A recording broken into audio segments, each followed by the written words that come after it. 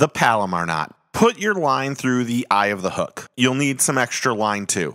Hold the end of the line and put it back through the eyelet. Hold those two lines with your fingers. With the other hand, make an overhand knot with the looped main line. Now put that bigger loop through the smaller loop. And with that larger loop, pull that around the whole hook, or the body of the lure. Pull and tighten your main line to clinch that knot.